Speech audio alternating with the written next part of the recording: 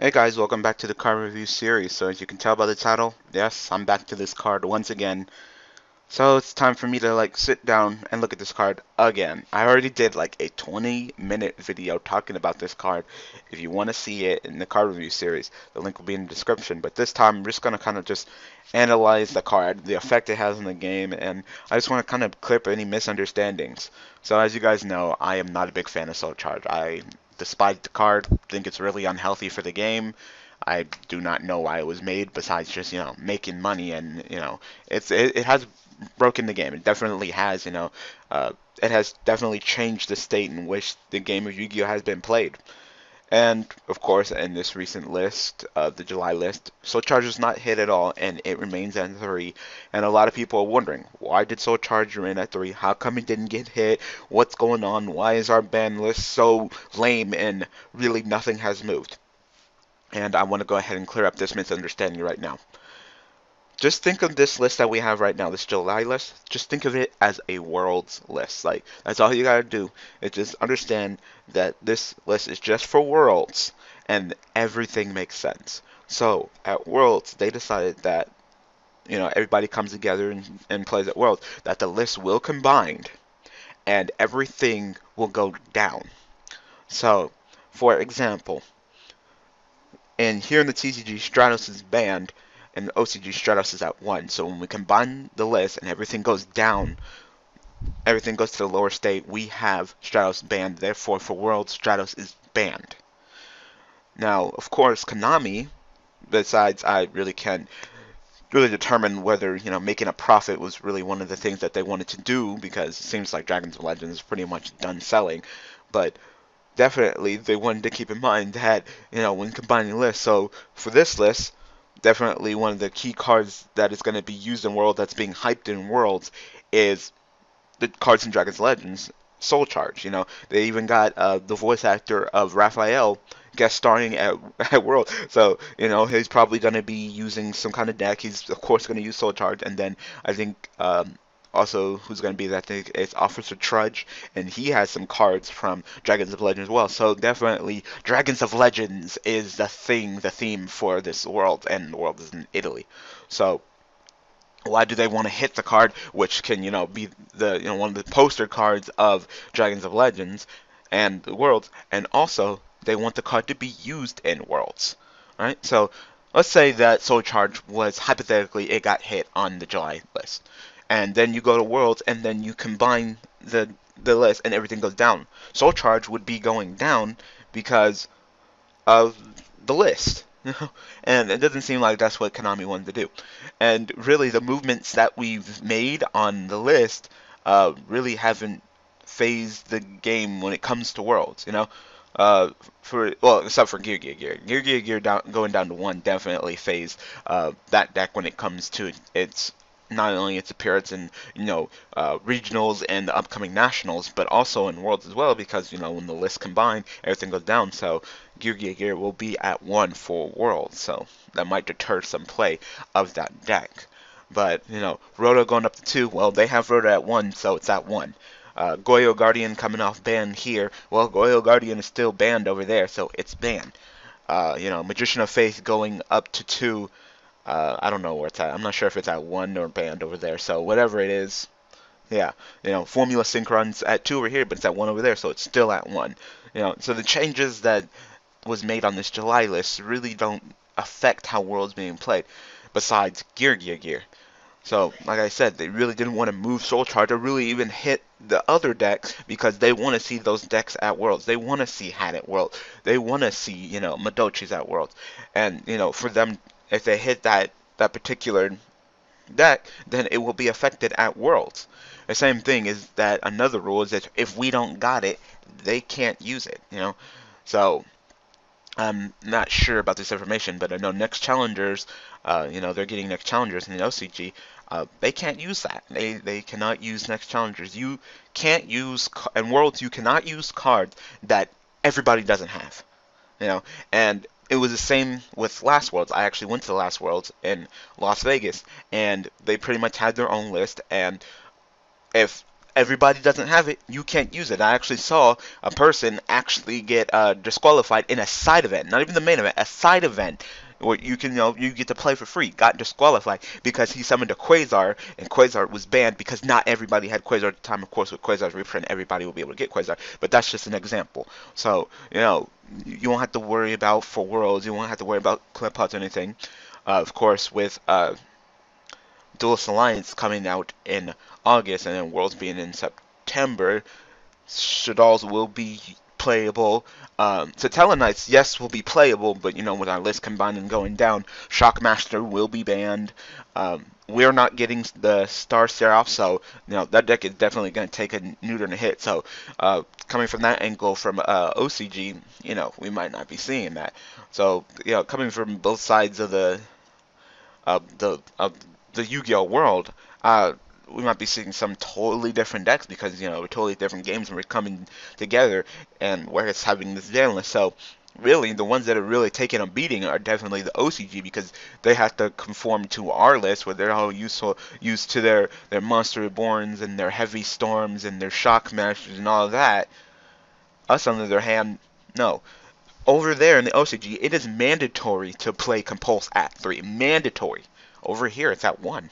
So definitely things are just going to be totally different at Worlds. And with Soul Charge, they just recently got Soul Charge.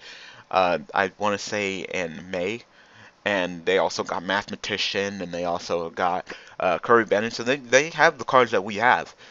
So definitely with Soul Charge, they wanted to go ahead and just keep it for Worlds. So despite this card, should the card be hit, definitely. They decided that just gonna keep it at 3. It's only a month and a half or 2 months and a half, and then we're just gonna go ahead in October. We're just gonna go ahead and address it.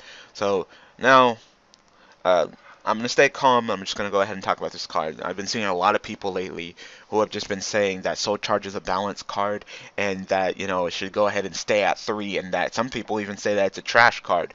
And really, it's not. Soul Charge is definitely a broken card, no matter how you look at it. And you look at it, some people look at it like, whoa, well, you have to pay life points. In the game of Yu-Gi-Oh, life points don't mean anything, and I don't know why people get this thought in their head that life points are so important. They're not. Life points are expendable. I will pay all but one of my life points to drop yours to 0, because in the end, I still win. It doesn't matter, and, oh, well, your life points carry over to game 2, so, we're dueling, and if I get your life points down to 2,000 in game 1, and then we go to game 2, and I lose, my life points reset to 8,000, and you're still at 2,000, so if I beat you 2,000, then we get to go to game 3, and then you'll be at 8,000, and then my life points will be at whatever they were at the end of game. No, it doesn't work like that. You get a fresh slate every single duel. So, like I said, I will pay all but one of my life points to drop you to 0 because in the end, I still win. And this isn't the first time that a card has shown up where it's cost life points and people are like, oh, that's such a big cost, but yet people still play it because it's really good, alright? We played Solemn Judgment at 3, for goodness sakes.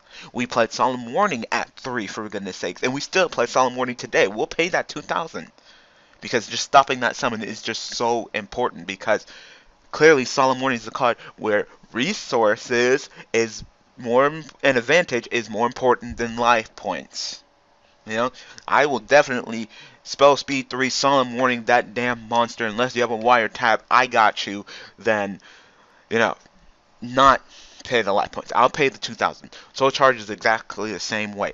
I will pay the life points to get the advantage. And if you don't got the answer, I got the advantage.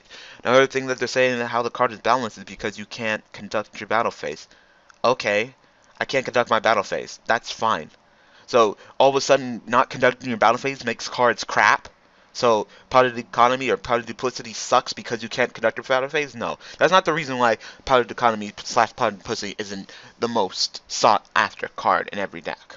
One, you gotta have, the different types, 3 different types of monsters, which not every deck can pull off, and it has to be the first thing that you activate. So if you pot a duality into a Powdered Economy / Powdered Duplicity, you can't play. It has to be the first thing that you activate in your main phase 1. First thing.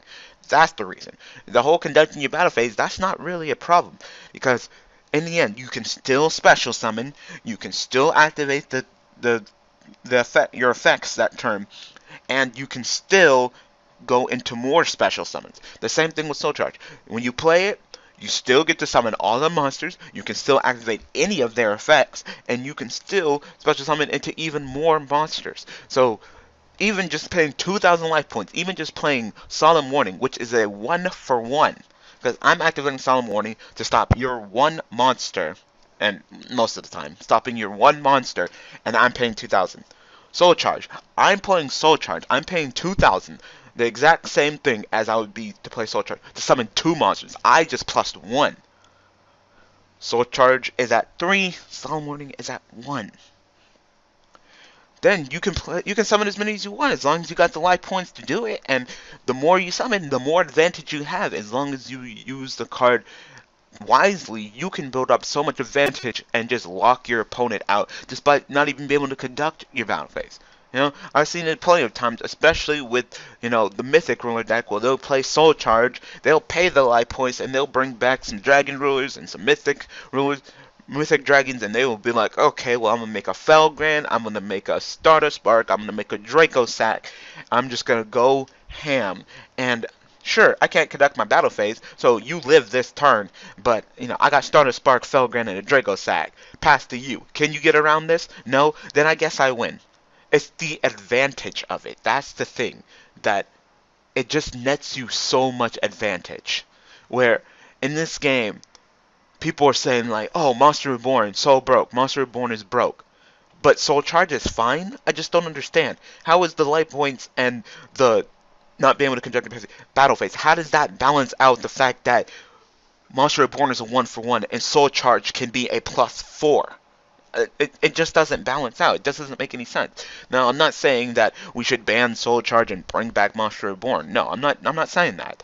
I'm saying that in the end, they both should be banned.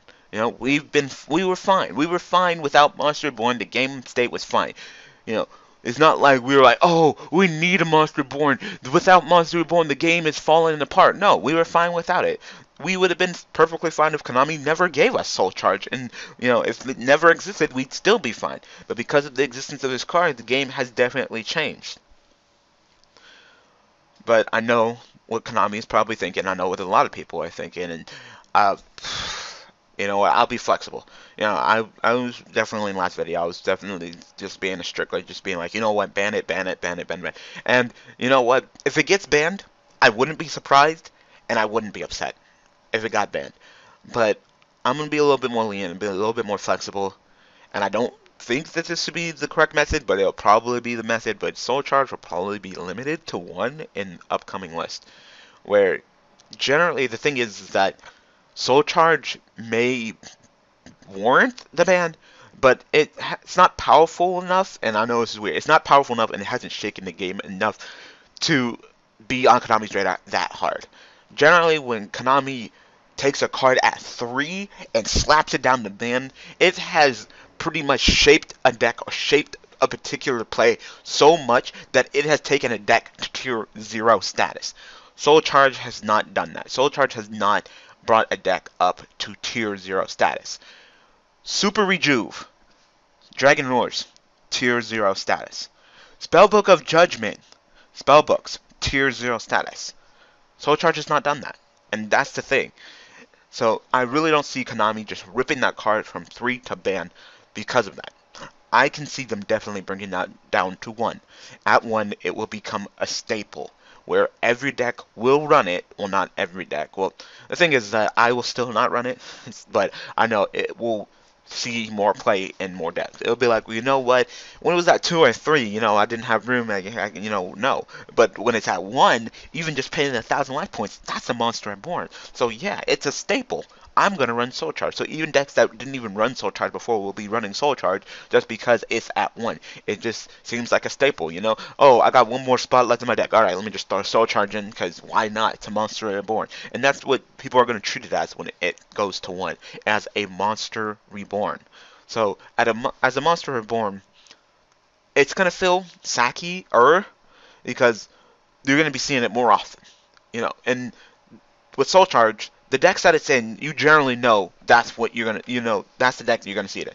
If you see some Dragon Rulers, you know that Soul Charge is gonna be in there. If you see some Sylphans, you know that Soul Charge is gonna be in there. But when it goes down to one, you don't know what deck is gonna be was going to be playing Soul Charge, so you might as well assume that every deck is going to be playing Soul Charge, unless it's Gravekeepers or Madolches. Every other deck, you might as well just assume that Soul Charge is in there, and when it gets played, don't be surprised, because it's going to be a staple. So it's going to feel a little bit sackier, because then it's going to be a top deck, but the thing is that at least its consistency is lowered, where yes, more decks will be running it because it's a staple, but the decks that have been abusing it at 3 will take the hit, and Soul Charge will be at 1. Where if they get it off and they go off, they got it. And at that point, that's what I feel like it's going to be. It's going to be staple, and then in the right hands, it's either going to be a way to come back into the duel, come back into the duel using the power of Soul Charge, B, completely dominate and lock down your duel as a win condition. So that's what I definitely see Soul Charge becoming when it gets limited down to 1. And in the upcoming ban list prediction that of course I'll be doing, I'm already prepared for it, Soul Charge will be limited to 1, so that's a spoiler. I definitely believe that Soul Charge should be at 1. And we can test it at 1. And like I said, it just all makes sense and the pieces all come together that Soul Charge should just be that card should just be at 1. Now, if it continues to cause problems at 1, and then we can go ahead and address it accordingly. But I think at 1, that's where I feel like it's gonna sit, where Konami feels like, yeah, this is right, this is just right. But like I said, if they want to ban it, more power to them. I don't care. Sure, fine, no one can use it. But I definitely see Konami just going ahead and putting that card at 1, and it's just going to be staple, and at least the consistency is lowered. So at that point, it would just feel sacky. So the same way that your opponent top decks into a Monster Reborn, your opponent will be top decking into a Soul Charge. And while the game may have been perfectly fine without Monster Reborn, we will just have Soul Charge until either it comes off with some broken ass play, or it doesn't do anything at 1, or nothing to really shake or phase the game, and it just sits at 1. Same thing with Dark Hole, where Dark Hole, wow, you get to destroy all the monsters on the field. Ooh, that's so powerful. But it really hasn't warrant being banned, so it's been just sitting at 1. I feel like Soul Charge will be the same way, where it'll net you a lot of advantage. It'll be, powerful when it's played, but it won't be one of those cards that will really be on anybody's radar unless some broken ass play, broken game, and then that's the thing, is that its consistency is lowered. Where yes, it will be a win condition. It's just, I feel I'll put it in the same boat as like Royal Tribute, where if a Gravekeeper player gets it off, they got it. Royal Tribute, that's their win card. BLS can win you a game. Dark Arm Dragon can win you a game. But those cards at 1, their consistency is loaded, where if they get it off, they got it. But if they don't, then no. And I definitely think that, Konami's been paying attention to Soul Charge. They've been seeing what Soul Charge has been doing, both here in the TCG and in the OCG. And if it would be any time that card's going to get hit, it would definitely be in October, definitely, where Worlds is over. We've seen how powerful the card is, and I definitely think that some kind of variant or some kind of deck will be running Soul Charge in Worlds, and they will be using it. Whether it be at 1 or 2 or 3, they're going to be using Soul Charge just because of how powerful it is. Even the OCG, they have Monster Reborn, they still use Soul Charge. It's pretty much the more aggressive decks in OCG use Soul Charge, and the slower kind of slow-paced decks use Monster Reborn. So Evil Swarms, they use Monster Reborn. Satella Knights and Dragon Ruler variants and stuff like that, they use Soul Charge. So that's kind of how it is in the OCG. Here in the TCG, people just use it. Some people just use it as a Monster Reborn. So I definitely think that after Worlds is over in the October list, Soul Charge will be limited to 1. And at 1, I'm okay with it. I'm okay with that at 1. I feel like it's still kind of sacky, but at least the consistency is lowered. At least I don't have to worry about my opponent going, open up with multiple Soul Charges, be able to go off, being just like you can open up with the MST, you open up with the Soul Charge and be able to net all that advantage off of it. So, go ahead and tell me what you guys think about Soul Charge. Like I said, limited to 1.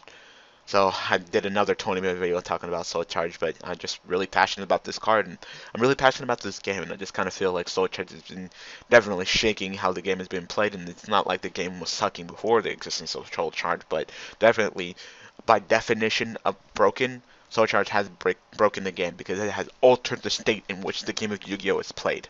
The game before and after the existence of Soul Charge has definitely changed, and um, I just think that definitely in October that it should be limited to one. So tell me what you guys think about Soul Charge. If you haven't seen my first video talking about Soul Charge, where I talk about other things about Soul Charge, you can go ahead and click the description. You go ahead and click the link in the description. It'll take you right to the first video. So that's it. That's pretty much all I had to talk about with Soul Charge and anything about this ban list. So if you have anything that you want to talk about, be sure to comment in the comment section below, and I will reply to any comments that need to be replied to. So I hope you guys enjoyed another episode of the card review. Be sure to come back Tuesday where I will be talking about another card that probably needs to be addressed, and that is Supply Unit / Supply Squad. So look forward to that.